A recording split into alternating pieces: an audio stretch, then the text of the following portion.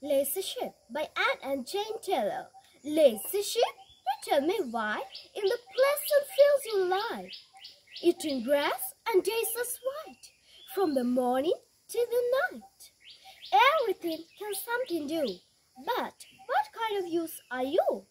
Nay, my little master, nay. Do not serve me so, I pray. Don't you see the wool that grows on my back to make your clothes?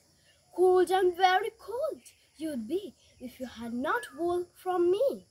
True, it seems a pleasant thing to nip the daisies in the spring, but many chilly nights I pass on the cold and dewy grass, or pick a scanty dinner where all the corn is brown and bare.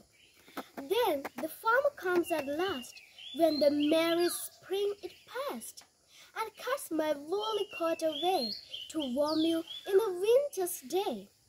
Little master, this is why in the pleasant fields I lie. Thank you.